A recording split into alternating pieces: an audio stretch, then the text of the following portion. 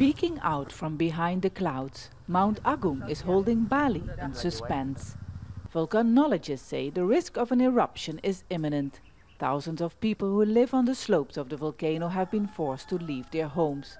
But other Balinese have been quick to respond with help. These schoolgirls are bringing clothes, rice and shampoo. I feel they're my relatives, like my own family. They really need help from us.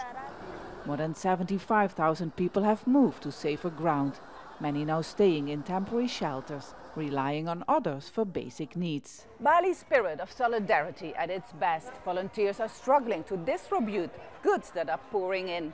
Nobody knows until when aid is needed for the evacuees, but they hope that this spirit will last. Local activists are taking goods to remote areas which are difficult to reach. Water purifiers, mattresses and food arrive in Pangotan, a small village that has accepted 2,000 evacuees.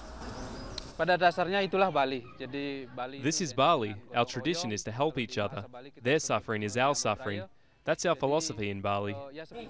Local teachers are providing children with learning materials and classes to ensure they don't miss their education.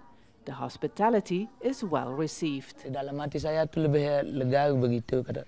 I feel relieved that I can stay here because there's a lot of aid. People are really nice to us, and if we need something, they try to give it to us.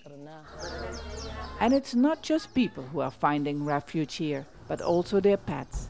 Birds, cats and dogs have been evacuated too, which makes what could be a long and uncertain wait for a possible disaster a little more bearable. Vaessen, Al Jazeera, Pangotan.